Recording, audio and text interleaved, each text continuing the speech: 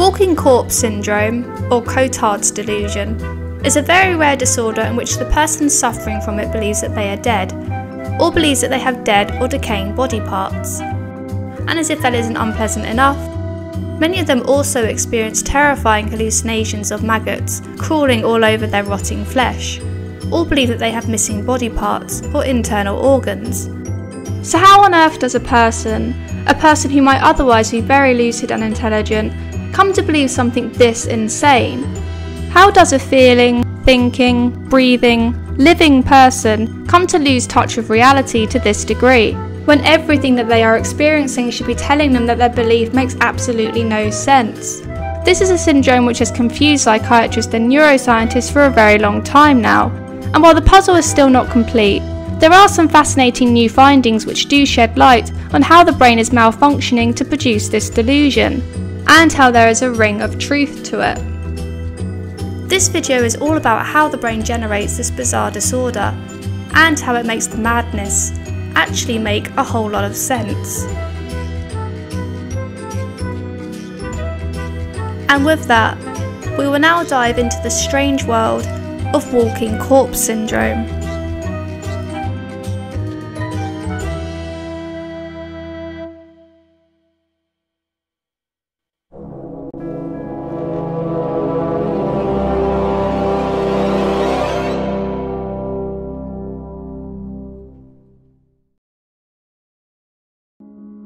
The story of this strange brain disorder starts in 1880 with a French neurologist and psychiatrist named Jules Cotard.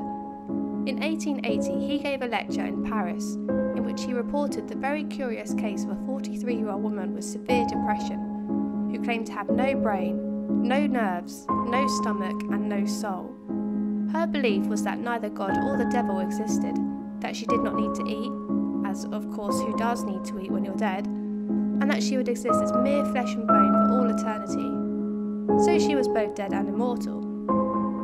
Obviously, this was very interesting to Dr. Cotard, and he theorised that what he was looking at was a whole new form of depression, one which includes a strange kind of nihilistic and anxious melancholia. In later years, many more cases of this syndrome popped up, and Cotard, as well as other scientists over the centuries, have reported that these strange ideas of damnation and death take different forms with different patients. Some believe that they have missing organs or body parts, like the woman that Cotard originally described, whereas others believe that they have them, but that they are rotting away. Some believe that the rotting is occurring only within specific organs or body parts, whereas others believe that their entire body is rotting away. It is worth noting though, before we dissect what is going on at the neural level, that there are additional symptoms within Cotard delusion which must be probed in order to understand how the brain is generating this disorder. Key to this story is that these patients report an extreme sense of emotional and sensory numbness, even claiming that they have lost the very ability to think or to form memories, and they deny that they even have a mind or a functioning brain. In its most extreme form, many report that their very soul has been destroyed or that they simply do not exist. Interestingly, some also assert that other people or places do not exist either, with some denying the existence of their entire families, their city, the doctor they are speaking with, or even that the whole world and time do not exist. Although it is worth noting that these externally directed delusions are less common, as most of their delusions are directed at themselves. Others, however, report they are being possessed, that they are insensitive to pain, and in the most severe cases, as has already been mentioned, also mutilate themselves or attempt suicide. Many of them report that they are damned to exist eternally within this dead state, like a strange kind of purgatory where they just can't make themselves die.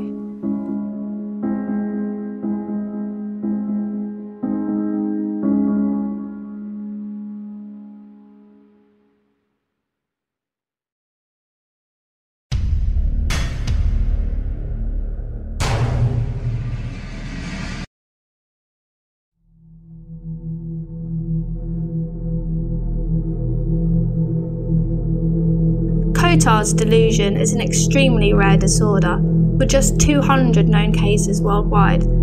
It tends to affect those who have sustained some kind of brain injury or illness, as patients who develop Cotard syndrome tend to have some kind of neurological malady, like epilepsy, and encephalopathy, migraine, stroke, or dementia. So this is a disorder which tends to affect older people, typically those of middle age or older. Furthermore, those who develop Cotard's delusion also tend to have a history of psychiatric problems, including depression, anxiety, or schizophrenia. Additionally, a history of substance abuse is also commonly associated with this syndrome. And while some of these features may seem like obvious precipitators of this kind of psychosis, this comorbidity of Cotard's delusion with neurological and psychiatric disorders also makes it harder for scientists to isolate its neurological causes. But while there is currently no single theory of what causes Cotard syndrome, there are fortunately several hypotheses which do attempt to explain it and which slot together very well to explain what is going on in the brain of someone with this delusion. I will of course go into each of these hypotheses in great detail, but they can initially be quickly summarised in the following way. Firstly, the left side of the brain, also called the left hemisphere, goes crazy. This occurs because the right hemisphere and the front of the brain have become damaged, and this means that the left hemisphere is not receiving enough input from the other half of the brain, or from the front of the brain, as part of this dual mechanism theory. This lack of input from both structures causes the left hemisphere to become delusional, and because the right hemisphere is damaged, the normal equal balance of control that is usually shared between the left and right hemispheres is disrupted. Now, the delusional left hemisphere is in sole control, and under this theory, the left hemisphere therefore becomes a delusional dictator over your beliefs and your interpretation of yourself and the world around you. It is thought that delusions in general tend to form this way. The second hypothesis is that the emotional centre of the brain stops working. When this happens, a person can no longer generate emotions, and this lack of emotions, or reduced emotions, is interpreted by the brain as indicating that they are dead or that they don't exist. This is quite an old hypothesis, called the Ramachandran-Blakeslee hypothesis, which was proposed in 1998, but it is still one of the main theories of how the delusion forms. And finally, the third hypothesis, which is a much more recent idea, is that Cotard's delusion is a disorder of altered consciousness, whereby the brain resembles the activity of someone in a coma. And there is fortunately a substantial body of evidence for each of these hypotheses, which altogether form numerous puzzle pieces which fit very well together to make this madness make sense. And with that said, we will now look at each hypothesis in great detail and see how they all slot together as puzzle pieces to create this fascinating delusion.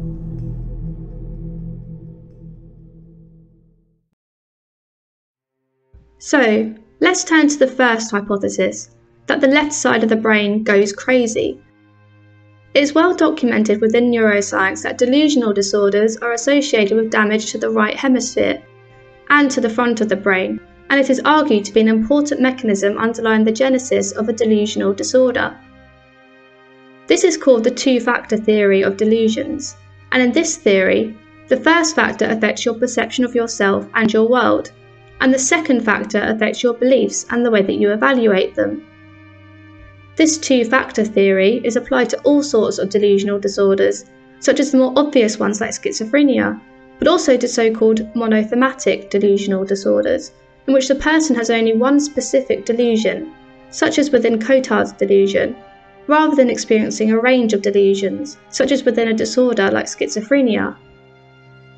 In a recent and fascinating paper published by the New York neurologist Dr. Orrin Devinsky, Dr. Devinsky argued that the two-factor theory can be applied to Cotard's delusion as a dual mechanism theory of Cotard syndrome. Let's look at this in more detail. Here we can see the human brain. The outer surface of the brain is called the cerebral cortex. The cerebral cortex is formed of both the left and right hemispheres. Each hemisphere is generally specialised for different functions, which is called hemispheric lateralisation. The left hemisphere, in general, receives a lot of praise due to the fact that it handles reading, writing and calculations, and is overall seen to be the more logical side of the brain. Particularly relevant for the dual mechanism hypothesis of Cotard's delusion, though, is the fact that the left hemisphere is also known as the interpreter, a name given to it by the distinguished cognitive neuroscientist Michael Gazzaniga. Gazzaniga argues that the left hemisphere constantly interprets our emotional and cognitive responses to our environment. In this way, the interpreter therefore keeps a running narrative of our thoughts and actions, and is thought to produce our more conscious emotions. So, the importance of the left hemisphere cannot be overstated. Nonetheless, it is still a massive oversimplification of brain function to ascribe logic and reasoning abilities solely to the left side, as it takes two hemispheres to be logical. And this fact is demonstrated beautifully when it comes to the development of psychotic delusions such as Cotard syndrome. So let's take a closer look at the unappreciated right hemisphere. In 1972, Italian scientist Dr. Guido Gainotti proposed the right hemisphere hypothesis, which asserts that the right hemisphere is dominant for emotional processing, which he proposed after working with patients with damage confined to either the left or right sides of their brains. In addition to this, the right hemisphere is also dominant for self-processing. In other words, it has the critical function of processing and generating your sense of your physical self, and it also enables you to distinguish yourself from your environment, to process internal bodily sensations, urges and experiences, and also to generate your emotional response to these experiences. In addition, a huge advantage of the right hemisphere is that it processes information holistically. In other words, it integrates information about your body, your internal sense of self, and your environment from multiple sources, whereas the left hemisphere is more analytical.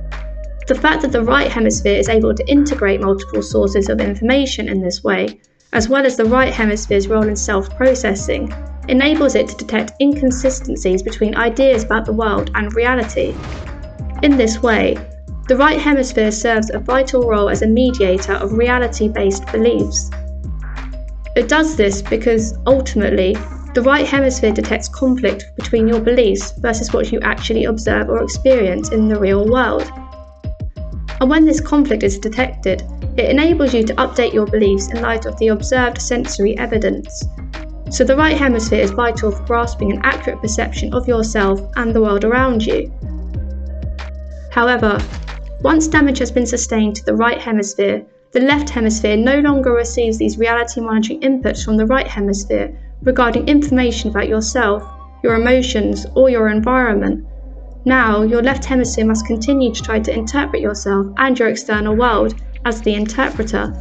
But now the right hemisphere is damaged, so it lacks this information about yourself and your world due to the silent right hemisphere. And so the left hemisphere does not receive this valuable information.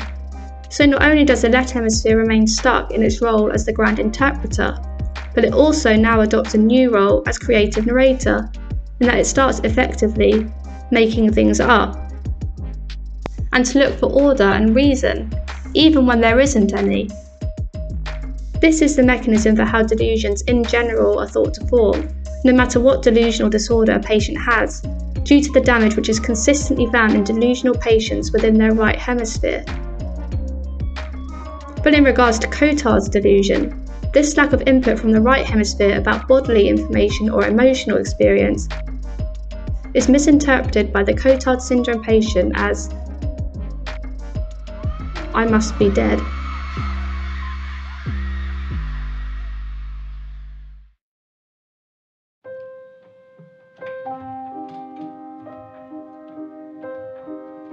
However, for the delusion to form and to be maintained, there needs to be just one more thing in addition to right hemisphere damage, which is damage to the front of the brain.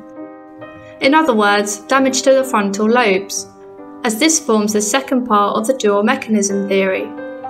So this brings us back to basic brain anatomy again, and specifically to the four cortical lobes of the brain. Both the left and right hemispheres have 4 lobes each, with both having an occipital lobe, a parietal lobe, a temporal lobe, and a frontal lobe. Each lobe also has its own specialised functions, and to give an extremely brief overview, the occipital lobe is responsible for visual processing, the parietal lobe is responsible for proprioception, sensory processing, and motor control. The temporal lobe is important for auditory processing and memory, and the frontal lobe is critical for reasoning, problem solving, and executive functions. And while the right hemisphere is specialised for reality monitoring, the frontal lobes are pivotal for this process of updating your beliefs, a function which is particularly important for your right frontal lobe. When you interact with your environment, your brain generates an internal model of the environment based upon sensory inputs, so based on what you can see, feel, or hear. As it does this, it makes predictions about what it expects to encounter and releases so-called prediction error signals if these predictions turn out to be incorrect.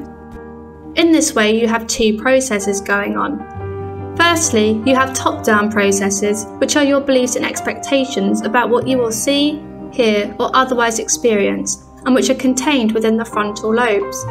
Secondly, you have bottom-up processes, which is where the sensory inputs are being received from your eyes, ears, and so on. Normally, these processes interact to check whether your expectations of what you expect to experience match up, which is a kind of reality monitoring, which, as we recall, is mostly covered by the right hemisphere. However, when your expectation of what you expect to see or experience does not match with what you actually experience, your frontal lobes produce error signals. These error signals enable you to update your beliefs, as you are seeing evidence that your belief or expectation is not correct. However, if you are unable to produce these error signals, then you are unable to make your beliefs consistent with observable reality, as you are not able to update your expectations and beliefs with this new information. After all, delusions themselves are defined as fixed beliefs which persist even when clear evidence is presented to disprove them. This so-called perseverance in belief is a core feature of a delusion. How else could someone with Cotard syndrome maintain the delusion that they are dead, when all they should need to do to dispel that belief is to simply check their own pulse? This explains why delusions can get so crazy and stubborn, as the person is unable to detect that their beliefs are incorrect, or even insane. But none of this explains why this specific delusion forms in Cotard's delusion. Why does a patient with Cotard syndrome develop this delusion rather than some other kind of delusion? Why this belief rather than a belief that the government is out to get them, or a belief that they are a god, or some other kind of more common pathological delusion? Well, to answer this question, we must now turn to our second hypothesis, to the Ramachandran-Blakesley hypothesis.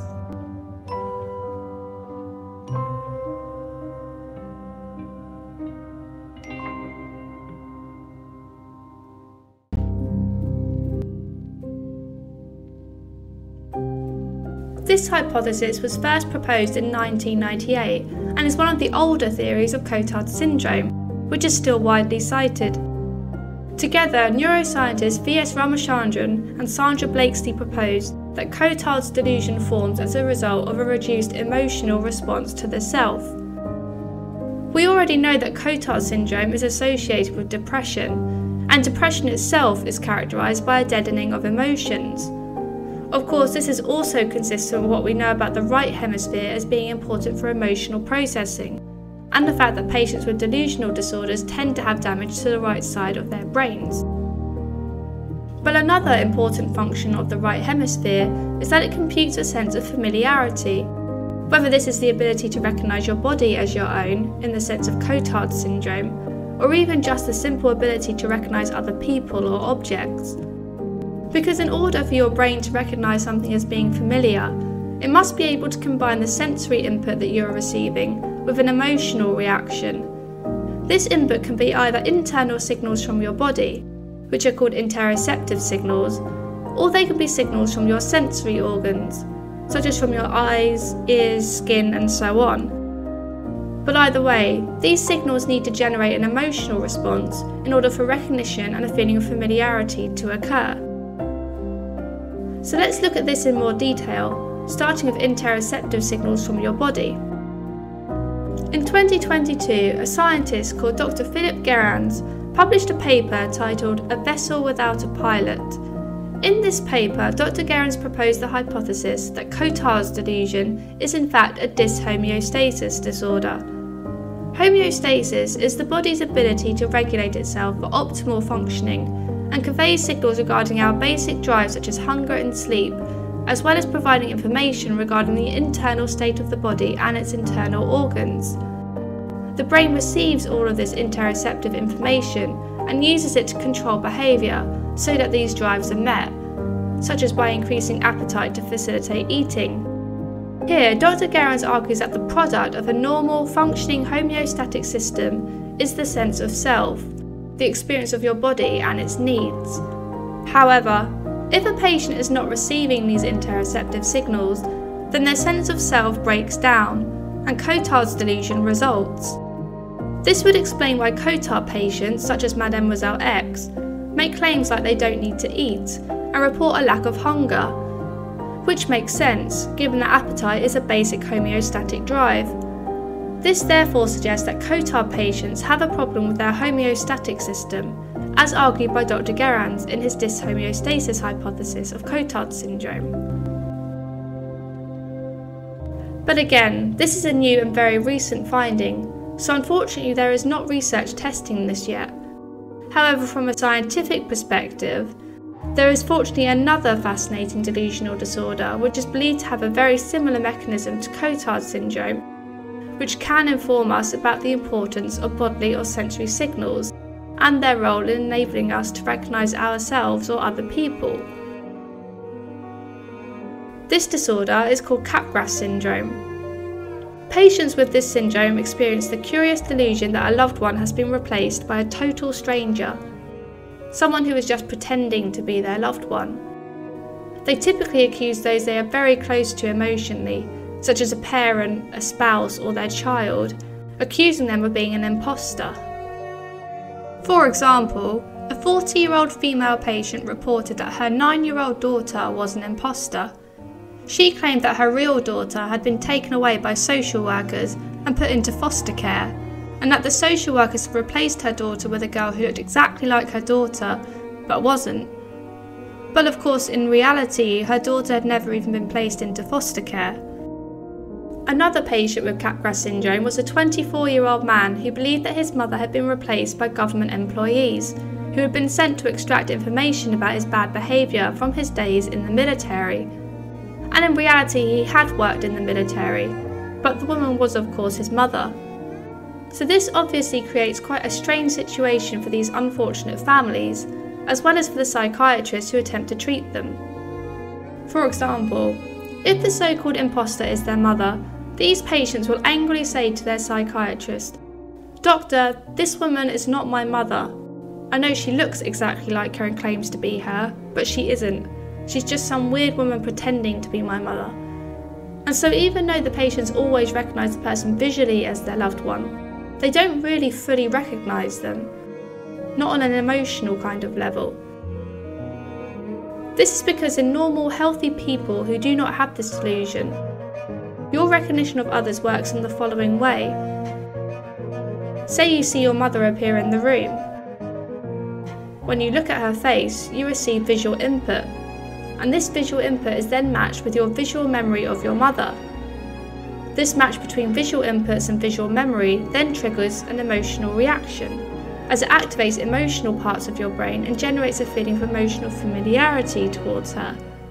This enables you to feel like that woman is indeed your mother. And this is exactly the same when you are processing yourself as well.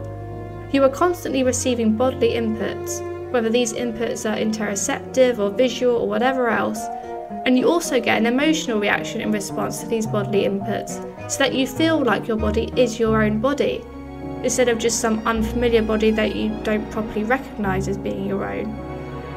Therefore, in order to recognise anything, there are two very important facets, both sensory or interoceptive, and emotional. It simply isn't enough that something looks like something or someone you know. It has to feel familiar as well, which is created by having the emotional reaction, whether to your body or to someone else's. But why have I been going on about this other obscure disorder? Well, because Capgras syndrome, while also very rare, does also share a very similar underlying mechanism to Cotard's delusion. So similar, in fact, that both Cotard's and Capgras are categorised as hypofamiliarity disorders. This means that they are disorders defined by a reduced sense of familiarity.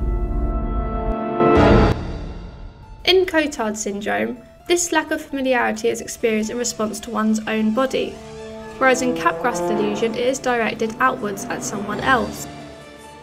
And this lack of familiarity in both disorders is caused by damage not just to the right hemisphere, but also, under the Ramachandran-Blakeslee hypothesis, due to damage regarding the emotional centre of the brain, called the limbic system.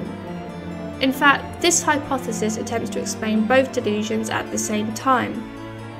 But to understand this hypothesis, we must again turn to some basic brain anatomy. The limbic system is an aggregation of various brain structures located at the top of the brainstem and underneath the cerebral cortex, and forms the emotional centre of the brain. Whilst we know that the right hemisphere is important for processing emotions, it is here in the limbic system where emotions are actually generated, before being further processed within the cerebral cortex. And importantly, the limbic system is connected to various parts of the cortex which deal with your senses, as well as your sense of self, which we know from the right hemisphere hypothesis is a right hemisphere specialisation. These connections to various parts of the cortex which deal with your physical sense of self, your vision, your hearing and so on, enable you to have an emotional reaction to your bodily sensations and to what you are seeing and hearing in your external world. This is because these connections between the limbic system and various parts of your cortex enable fusion of bodily and sensory inputs with your emotional system. Which brings us to the Ramachandran and Blakeslee hypothesis, as Ramachandran and Blakeslee argue that both Cotard's delusion and Capgras syndrome demonstrate the importance of emotions for the ability to actually recognise yourself and your loved ones. When you look at another person's face, the visual input from your eyes travel to a region of the brain in the temporal lobe called the fusiform face area, or FFA. The fusiform face area is the main face recognition area of the brain, and of course enables you to visually recognise someone, if the visual input from your eyes matches your visual memory of that person. Furthermore, when this visual input to the FFA is received, and there is a match between visual input and visual memory, this also activates the limbic system. This is because there is a pathway from the fusiform face area to the limbic system. The activation of the limbic system produces the emotional response. This pathway thereby enables the visual input and emotional response to fuse, causing you to fully recognise your mother as being your mother, for example, as she both looks like your mother and feels like her as well. Therefore, Ramachandran and Blakeslee argue that the cause of Capgras syndrome is the result of damage to this pathway which connects face recognition areas with the limbic system. So there is this local disconnection between both areas. This explains why patients are able to visually recognise their mother, but no longer feel an emotional reaction to her.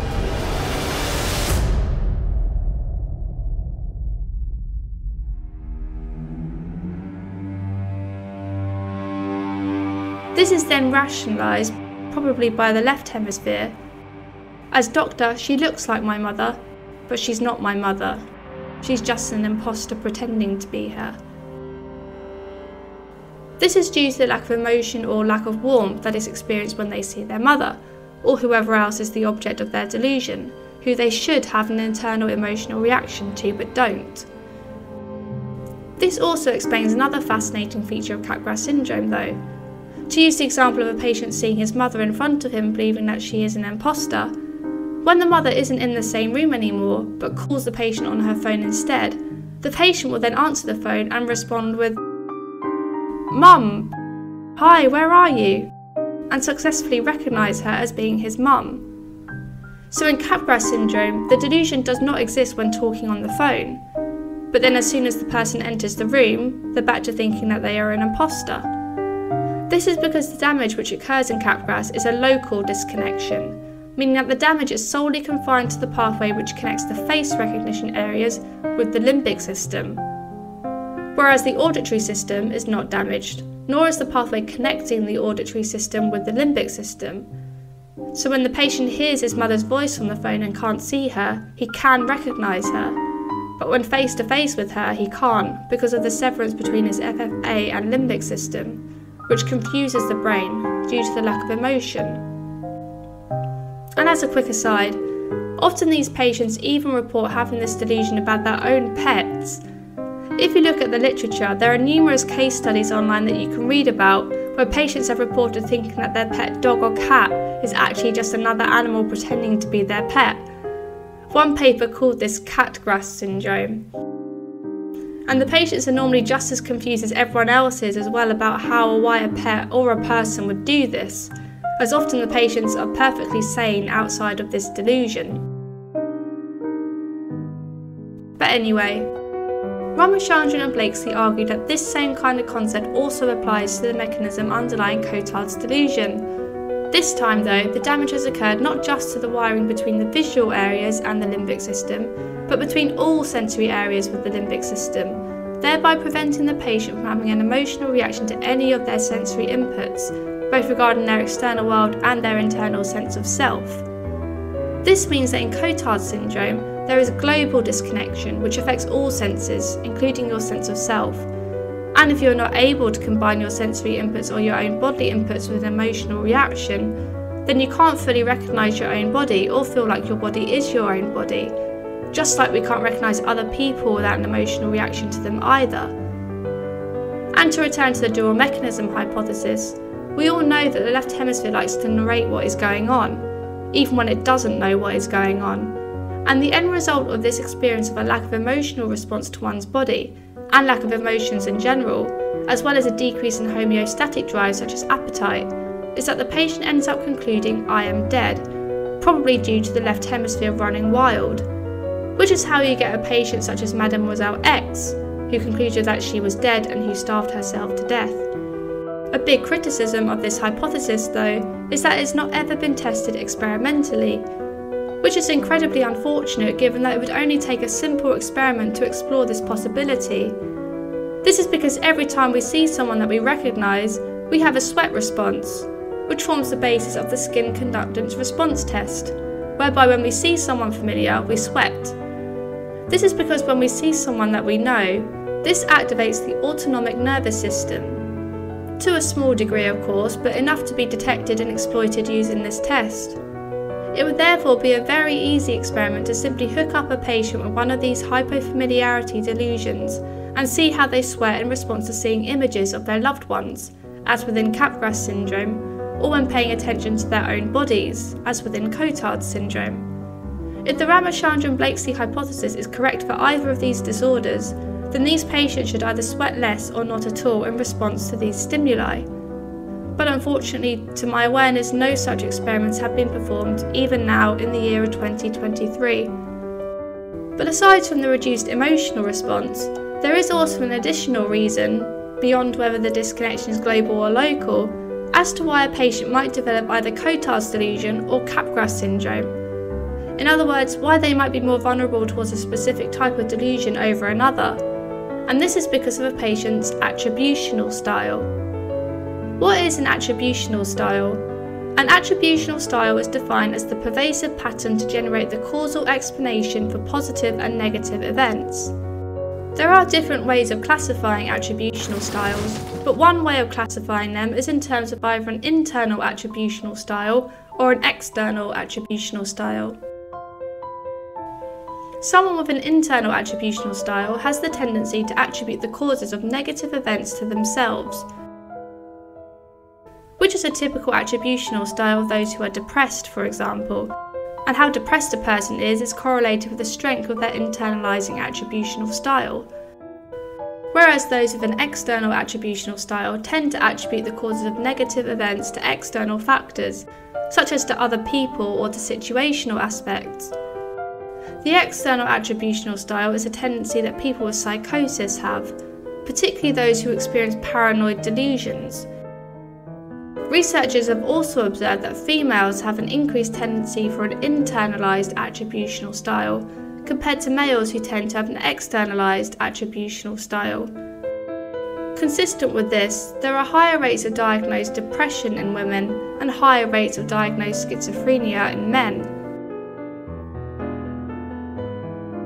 Through the lens of attributional styles, the scientist Andrew Young and his colleagues argued in a paper dated 1996 that Cotard's delusion patients and Capgras syndrome patients adopt their different delusions based upon these differing attributional styles. Here, Cotard's delusion patients rationalise their lack of emotional experience by looking inwards, whilst Capgras syndrome patients rationalise it by looking outwards at the people around them.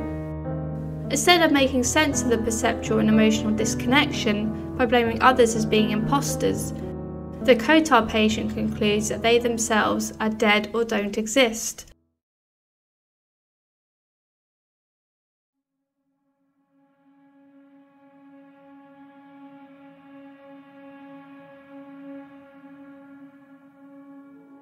But now we turn to our third hypothesis. And our third hypothesis is that Cotard's delusion is a disorder of consciousness.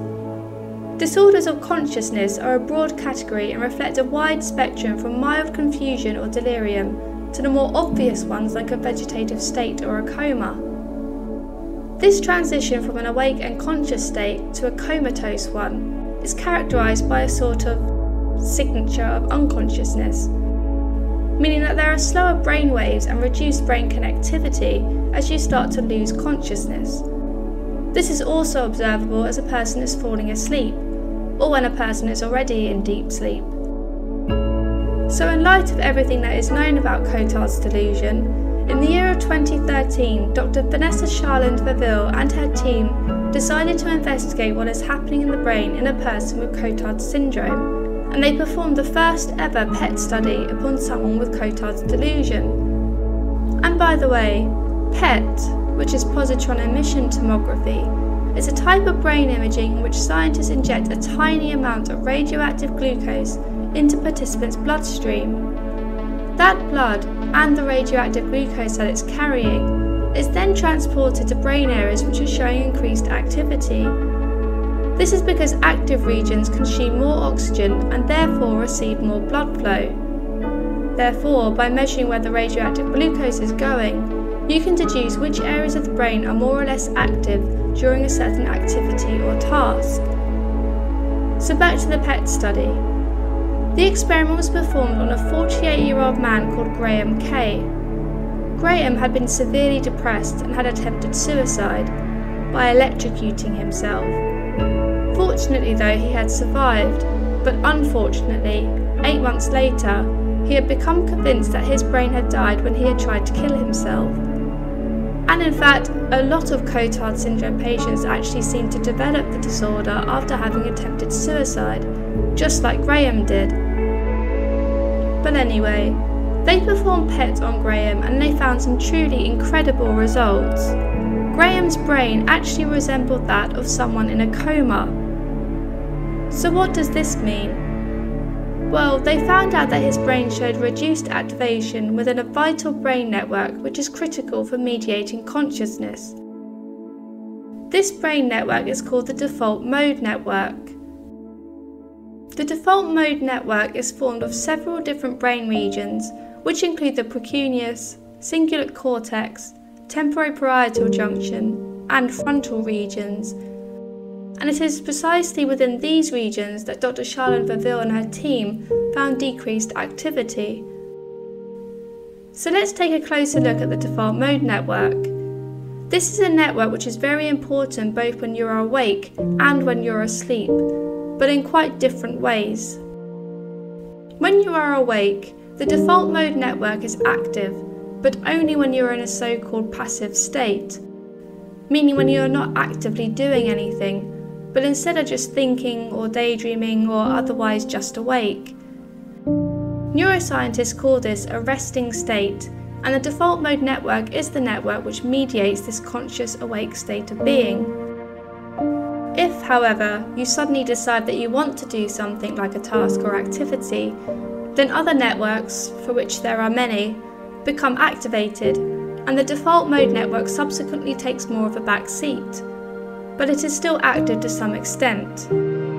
The strength of the default mode network's activity while you are awake correlates with this level of consciousness that you have. In other words, while you are awake, the more conscious you are, the stronger your default mode network activity is during this passive awake state.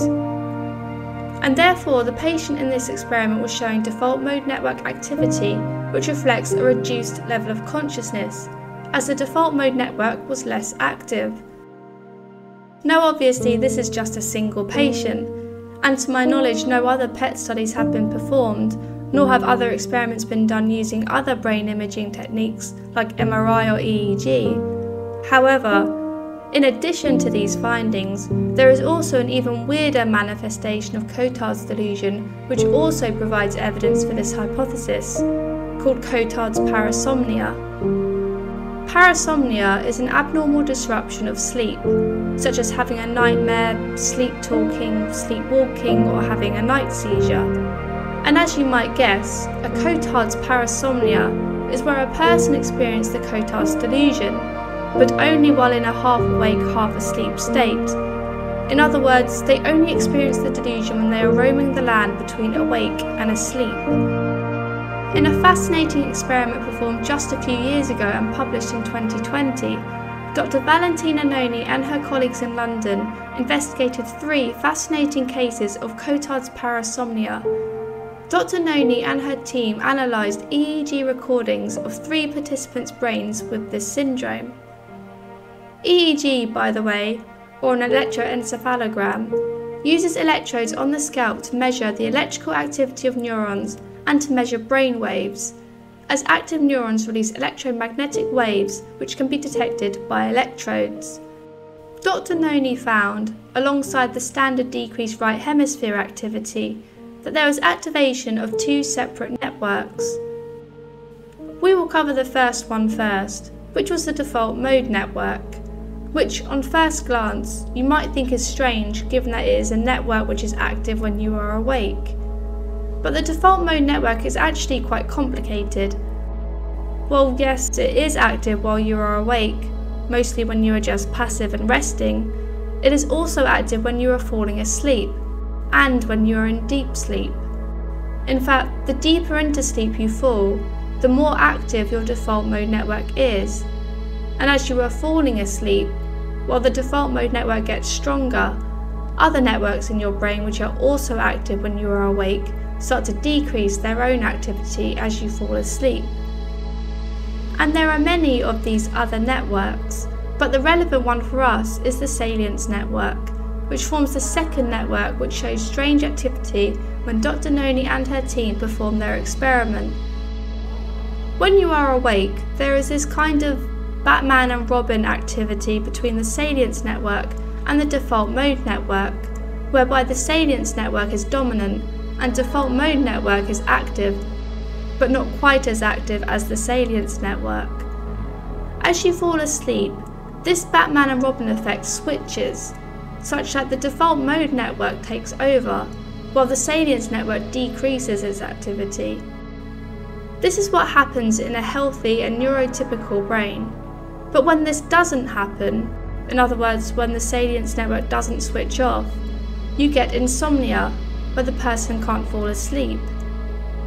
In Dr. Noni's experiment with these 3 Cotard's parasomnia patients, they found that not only was the default mode network active, but so was the salience network. Whilst Cotard's parasomnia and Cotard's delusion are 2 separate disorders, there is clear crossover between this nighttime Cotard's delusion versus the daytime Cotard's delusion. Because again, we see the same patterns that are consistent with our dual mechanism hypothesis. The Cotard's parasomnia patients had right hemisphere deficits, and this may have caused the left hemisphere to once again become the creative interpreter and falsely conclude, in this confusing half-awake, half-asleep state, that the patient was dead. And clearly not only does there need to be balance between the left and right hemispheres to avoid delusional thinking, but also there needs to be balance between these networks, such as between the default mode network and the salience network, in order to prevent a delusion like Cotard's. And this ultimately supports the hypothesis that in normal Cotard's delusion, the default mode network is not active enough while you are awake, and that this distorted network activity causes reduced consciousness. In both Cotard's delusion and Cotard's parasomnia, this confusing brain state potentially gets interpreted by the left hemisphere as being evidence that you are dead, whether you are awake or half asleep.